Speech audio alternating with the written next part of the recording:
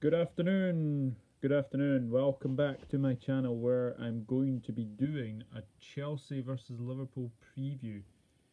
Now, obviously, we know all about these two. There have been some classic matches throughout the years.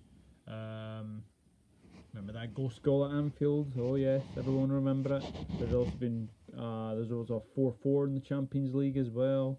Um, yeah, Chelsea and Liverpool. It's been one of those big fixtures over the years in the Premier League, and it's no exception for this one. Obviously, Frank Lampard comes up against Jurgen Klopp. This is only the second time they'll lovely have met, because obviously Liverpool and Chelsea have already met this season, and it was in the European Super Cup where Liverpool won that one penalties, but Chelsea can feel hard done by, considering that they were probably the better team in that game. So it's going to be a very intriguing encounter, this one. So obviously both sides obviously coming off the back of defeats in the Champions League. Obviously Liverpool losing to Napoli, Chelsea losing surprisingly to Valencia as well. Obviously Ross Barkley missing a penalty as well. So it's going to be a very interesting game, this one, and especially. Let's start with Chelsea, because obviously a lot has been said about their transfer ban, but it really hasn't affected them, has to be said. Obviously they've not got any clean sheets this season so far, but they are still scoring goals, and most of their goals have been scored by Englishmen. Actually, I'll say that again. Every goal in the Premier League this season has been scored by an Englishman for Chelsea. So that's obviously got to say something there. Obviously Mason Mount, he's been absolutely outstanding. Be interesting to see if he makes it, though. He was clattered by Francis Coquelin on Wednesday. So be interesting. Tuesday, sorry. So be interesting to see if he makes it. I think he is rated about 50-50. So be another interesting one there. Tammy Abraham.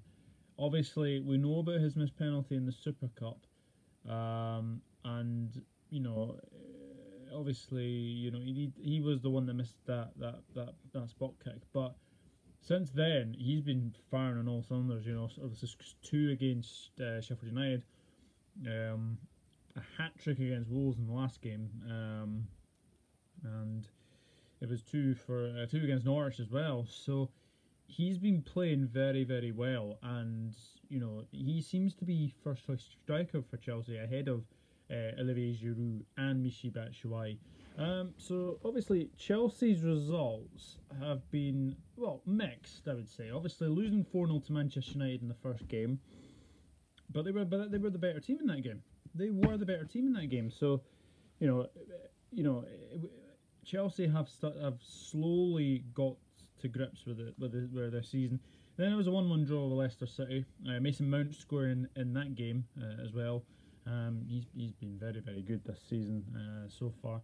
And then obviously they didn't hold out for that one. 3-2 against Norwich, like I've said. Tammy Abraham scoring 2 and Mason Mount scoring again. So he has definitely started the season a lot better than the other strikers at Chelsea, definitely. And then obviously 2-2 against Sheffield United. Tammy Abraham again with 2 goals in that game as well. So you know where this is going as well. And then they 2-0 up. They should really close that game out, but they didn't. And obviously Sheffield United get the point for that one. And then obviously 5-2 against Wolves. Tomori, Mount and an Abraham hat-trick. So like I've said, all their scorers this season have been English. So that has to be something that can really buoy on Chelsea, and especially their fans as well. So obviously Chelsea sitting 6th with winning 2, drawing 1 and losing 1. And they're, it's going to be a very interesting game. Team news as far as I'm concerned. Obviously Mason Mount is the main worry for Chelsea. Will he make it? That would be another story. I believe Kante will miss this game. He seems to be still injured, so he has been a bit of a miss for Chelsea, has to be said. But Like I said, they still have some very good players. Obviously, Pulisic coming in, that was a January signing, so obviously he came in. They obviously still got Kovacic as well. So Chelsea are really starting to be that team again, and they are playing a lot better. And has this transfer ban affected them? You wouldn't say so far. You wouldn't say so far. I know they haven't kept a clean sheet, but I'm pretty sure that will come very soon. But just let's hope it's not this weekend. Liverpool, obviously, losing to Napoli the last time out, and then obviously winning against Newcastle last game as well. As far as they're concerned, obviously, Jurgen Klopp has said that Naby Keita has returned to full training. So is he likely? Could he make the bench against Chelsea? That would be very interesting. I don't want him rushed back though. That's a main thing I've been saying for a wee while, is don't rush Naby Keita back. Divock Origi is a doubt, so there's still no confirmation if he's out or he will make it. So it'll be interesting. Be interesting to see if he does make it. And it'll be interesting to see if Ryan Brewster gets an appearance on the bench for the first time this season as well, because obviously he didn't make the bench the last week, so against Napoli, which I thought he would. So that there we go. So as far as head-to-head comparisons, now I said this in my Premier League preview for this week. Chelsea and Liverpool, the head-to-head record is level. So there have been 20 wins apiece for Chelsea and Liverpool. 14 at home, 6 away, and there's been 14 draws. So they played 54 times, and Chelsea and Liverpool are head-to-head on the Premier League. So that's pretty good going. That is pretty good going. So it is going to be an interesting game, and it'll be interesting to see what the score is going to be. So match lineup. I think Jurgen Klopp will probably keep this I would say similar team. Maybe a couple of changes in the midfield as usual. So I'm going to go for Adrian in goal. I'm going to go for Alexander-Arnold, Matip, Van Dijk, Robertson, Fabinho, Wijnaldum, Henderson, and then Mane, Salah, Firmino. That would be my team. And then obviously your bench would be Kelleher, Gomez, Shaqiri, Ox, Lallana, Origi if he makes it, but I think Brewster will probably be on the bench, and Milner. So yeah, so I think this is going to be a very interesting game, especially with Chelsea having not won at home this season so far.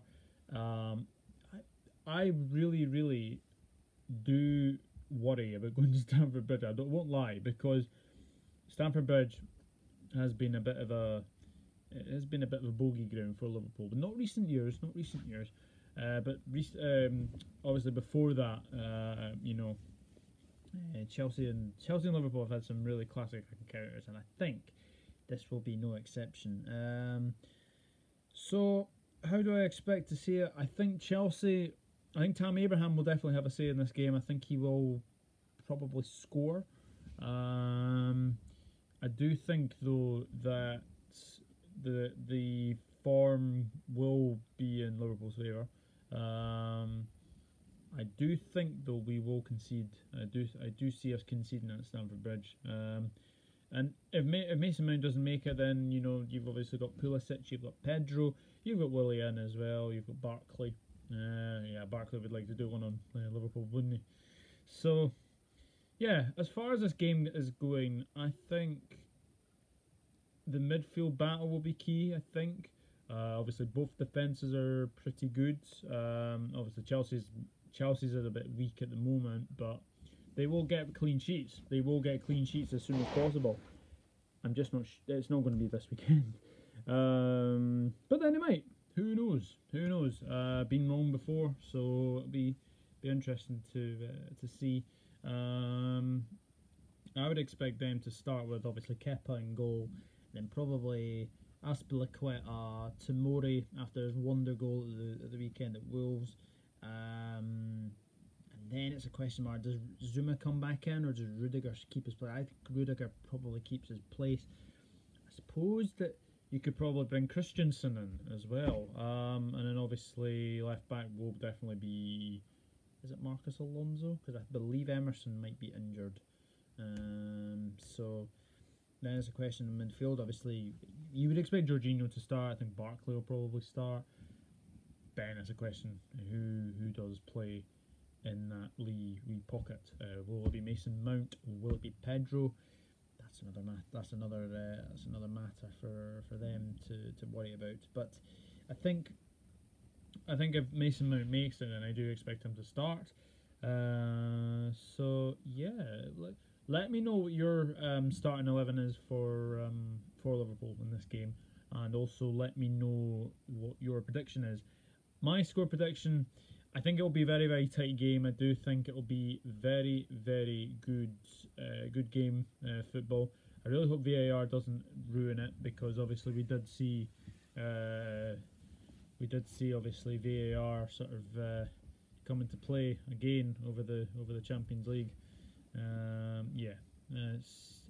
not a fan of it. I think I've said this already. I'm not a fan of VAR, so it's going to be. It'll be interesting to see if VAR does come into play. Michael Oliver is the referee for this game as well. So, yeah.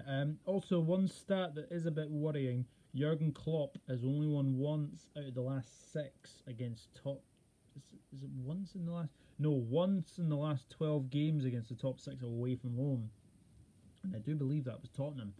So, yeah, that is a bit of a worry. That is a bit of a worry, but.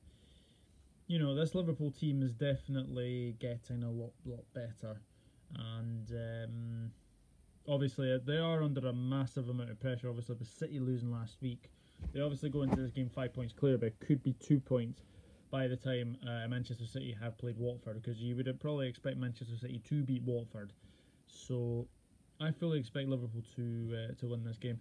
Going for the 2-1, I think Tammy Abraham will probably score for Chelsea. Mohamed Salah hasn't scored at Stamford Bridge on his return yet. I would fancy him to score, although he doesn't seem to play very well against Chelsea, I've noticed. So that is a bit of a worry. And I'll go for Sadio Mane. To score as well.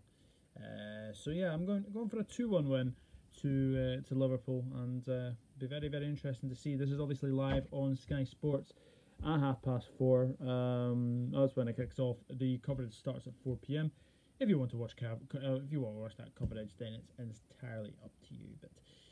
But yes, it'll be very, very interesting game, and obviously this is the last game on Super Sunday. So yeah, I'm looking forward to it. Won't lie. And then obviously we've got Carabao Cup action at the week in the midweek as well. So that is it. That is my match preview for Chelsea against Liverpool. Let me know your starting 11 in the comment section below. Also, your prediction for this game. Will Chelsea end Liverpool's 100% winning run at this moment in time? More and more questions. Will Liverpool continue their run? And who comes out on top? Does Lampard come out on top? Or does Jurgen Klopp come out on top? And also, do Chelsea get revenge over that Super Cup penalty shootout? Be interesting to see. But thank you very much for watching this match preview. Just a very, very quick thing to say, that Carabao Cup predictions will be coming to this channel. Yes, so I will be doing that probably Monday. I would say probably Monday. Because obviously the games kick off on Tuesday, so I will definitely do that. So, thank you very much for watching this video. Please hit that subscribe button. Please hit a like, share, whatever you want to do. And I'll be back very soon with some more videos. Monday for my Carabao Cup predictions, so that should be up on Monday. But thank you very much for watching this video, and I'll be back very, very soon with some more videos. And come on, Liverpool, let's go and beat the Blues at Chelsea. Thank you very much for watching this video. See you later.